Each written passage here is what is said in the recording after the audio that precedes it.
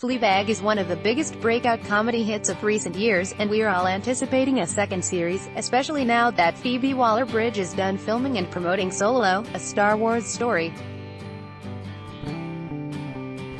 A second series is apparently due for 2019, but it doesn't look like we'll be seeing anything soon. However, as one of the biggest supporting cast members doesn't know anything about it, including if he'll be back or not.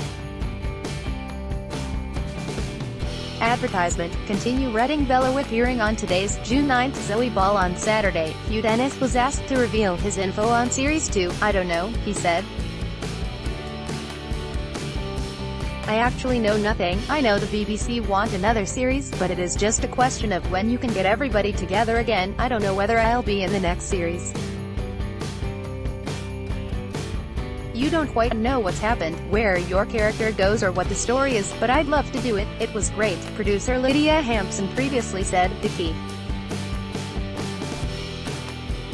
is to not retread old ground. Fleabag's in a very different place in life from where we left her. The whole of the first series, it was a facade.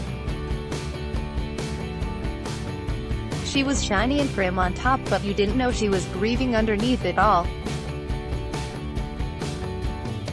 In that last episode, we saw she was broken.